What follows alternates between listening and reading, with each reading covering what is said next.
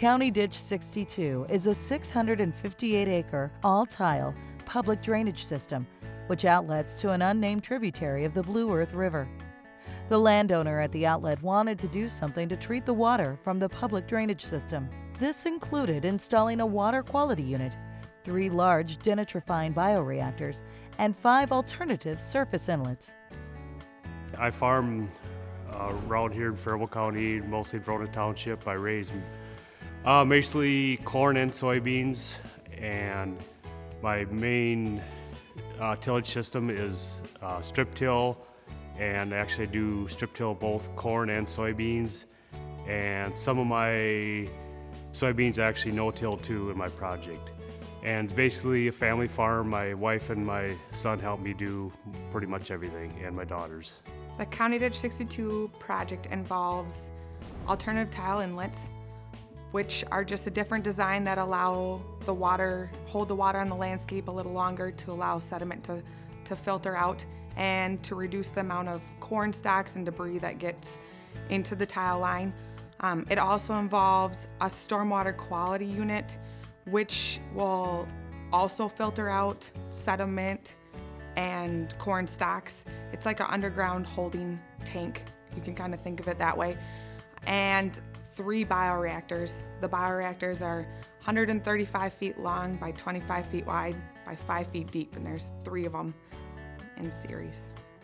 One of the key things that we're trying to promote is drainage authorities and the landowners that they represent, working with soil and water conservation districts and the Natural Resources Conservation Service, others who can help integrate public and private funding for multi-purpose water management involving drainage systems.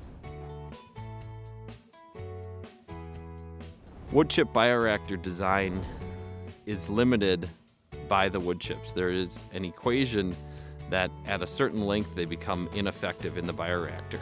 So on CD62 we're using 3 cells to maximize the use of the wood chips because of the size of the watershed. It's simply building a 5 to 6 foot deep trench, taking the water from a tile line and allowing those wood chips and the bacteria communities that reside on the edge of the wood chips to breathe in and gas off nitrogen gas. There's also other bacterial communities that have been shown to be able to consume phosphorus. A grass swale is a shallow ditch that can phase water. The swale on CD62 was existing. Now we're modifying it to make sure that we run the overland flow around the bioreactor. The bioreactors are designed for tile flow, and the debris that is an overland flow you want to separate from the bioreactor. Thus the grass swale was designed to a route around the bioreactor. The bioreactors and the alternative tile inlets and the stormwater quality unit will be maintained by the Drainage Authority. If I had to give advice to anyone interested in conservation drainage, it would be research and observe the best management practices available that you could utilize in your farm field or project that you're working on. The farmer today has the responsibility to plan for the future with the least amount of environmental impact while maximizing their production to feed the ever-increasing world population. There is a trend developing for water quality. As water quality becomes more important in our rivers and streams, it's inevitable that there'll be an ever-increasing demand for water management within our society as well as our agricultural community.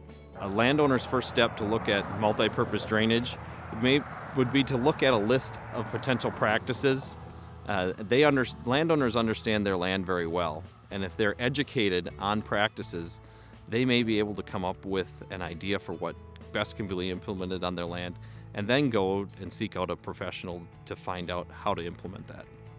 Landowners who are on a publicly administered system, the first step typically will be to talk to their drainage authority, and also they may want to talk to their local soil and water conservation district, trying to look for opportunity within all of the land that drains to that system for multi-purpose water management. To learn more about wood chip bioreactors and the CD62 project, contact Faribault County or visit our partner websites. Soil health, water quality, and sustainable agriculture are key topics for the future. Be involved in conversation and learn more today.